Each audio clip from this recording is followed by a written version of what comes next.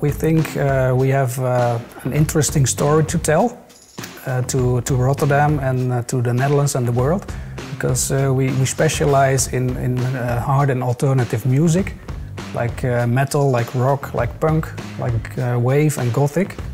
And we are a very special venue. In 2021 we exist for 40 years. Some 6 or 7 years ago I had the idea to make a book over Baruch, because I want to tell the story, because I had a really great big collection of flyers, posters, some audio material and stories in my head, and I talked with a lot of people about history, and it's always a funny topic to talk about here, also behind the bar, before the bar, behind the bar. And I thought, well, we have a celebration and then I thought, well, I've got to make a book, and it was in, 6 or 7 years ago. I think it's very important to tell the founding of such a place like this. That's a very special one, because it's from a time that there were a lot of protests, and we can make the circle round by to go to this time, because the youth now is restless, it's very in a very uncertain time, a very crazy period, and I thought it's that period in 1980, 81. It was also a sort of same. You can compare that time. Yeah, and we want to show all the youth cultures which were evolving in time. That's also a story we can tell, because we used to have punk music, hard rock, and pop to top 40 music. That was in 1980, and the disco, of course. And we can tell the story how the music changes, and yeah, we can make you hear that, and we can make you show it to the audience, and to the audience which know us. And we also want to tell the story to the audience which don't know us. We did some research to make this project and to make this book. And the first step we called simply the city archive. We were wondering what's the information they have for us. Because we think, well, the city is collecting all the information from youth venues and youth cultural centers. And we had an appointment over there, and they had 2 flyers, 1 poster, and some magazines with 1 article or 2 articles in it, and we photographed it. And well, we were amazed by that's not much information about us. So we have to put a step towards them instead of they come to us. And then I thought, well, I have to make an email, and I simply sent an email to Simone from Dig It Up. And that was a very enthusiastic reaction which she gave me. And a few days later we called. And after that, the same week, we had a very good conversation about it.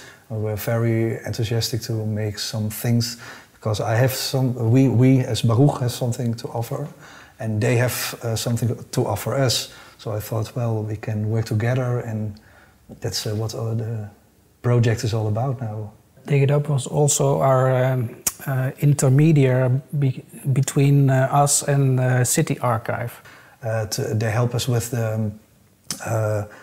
to do it in a proper way, because there's a paper collection and it's not by alphabet or a chronicle series or something. And they tell us how to do it and what to do with it. We have a workshop which they helps us doing with some 5 volunteers. They help us with to do that. I personally also scanned things. And the next step is the metadating. We had never heard of it before, so she introduced it to us. We have a volunteer that's doing the whole editing process.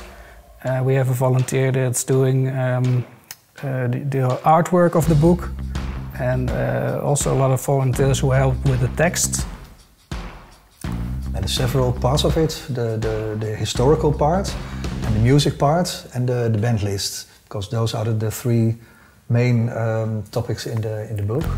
Some volunteers are helping to scan all the flyers, posters. We have also a photographer who make who can do the affiches, because they are too big for the copy, the Xerox machine. To dig it up, the idea to make an exposition of 40 years of our venue, and that will be very important and special, I think. We hadn't thought about it ourselves.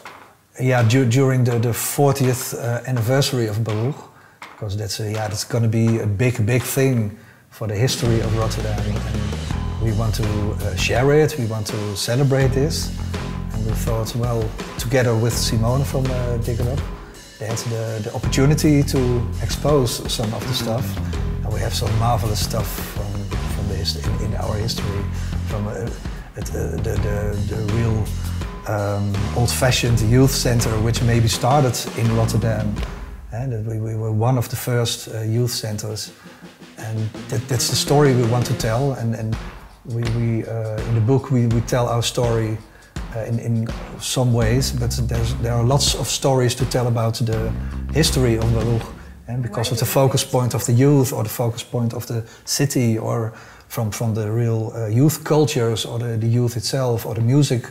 That's also another part of it, and that we want to show it all, and that's a part, yeah, which we can shown at the exhibition. We want to do something special again when we're 50 in 10 years, so we definitely will continue archiving.